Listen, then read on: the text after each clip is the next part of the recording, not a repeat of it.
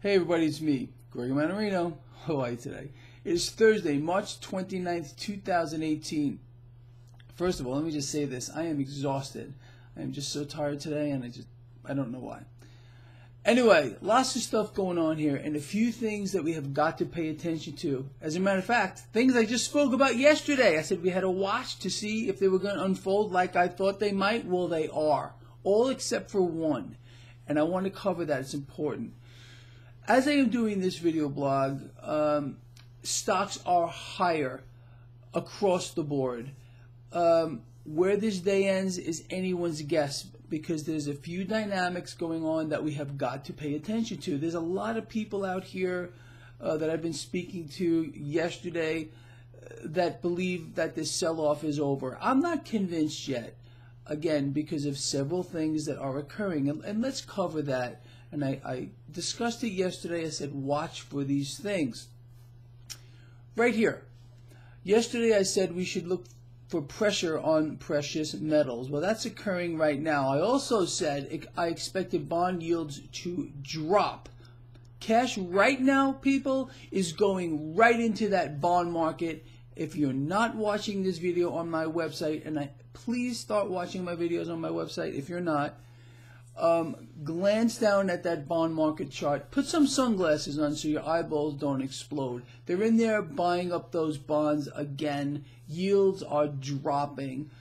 These are huge. This is, again, the kind of thing you would expect to see before another precipitous drop in the stock market. We're missing one link that I did discuss yesterday, and that is this. I expected the dollar to go down. My arrow means the dollar. I was actually wrong on this one here. The dollar is weaker today. I expected the dollar to get a little bit stronger, hence that arrow. So out of the four things I discussed yesterday that we needed to look out for, one of them did not fall into place yet. Again, there's always a knee-jerk. Understand. For some reason, people feel that the safest place to be when a market is melting down is in the safety of debt. I know, it seems insane, but that's the truth. The dollar also being a unit of debt. We saw this last time in 2008. Metals got pulled down first as the same kind of thing was going on. And then they reversed. Obviously, metals went markedly higher. We'll see how that plays out moving forward. But this, to me, and I know I'm going to get trolled over this, is a buying opportunity for precious metals. Now, the other thing I want to talk about, wrong side, is this. Cryptos. Cryptocurrencies are getting hammered. And I still believe that observing the price action of cryptocurrencies is a leading indicator of risk for the stock market.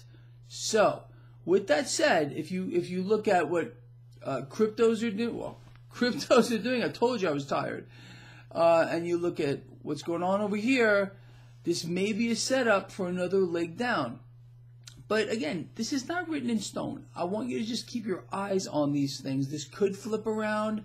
But as of right now, I'm not convinced of anything. I'm not convinced that just because stocks are higher, again, as I am doing this, that this is over. I am not convinced of that at all. Might be, don't know. I'm going to sit back and just watch it and then put money to work accordingly. Right now, the best thing to do, in my opinion, especially because we got a 3-day weekend. This market is closed tomorrow for Good Friday.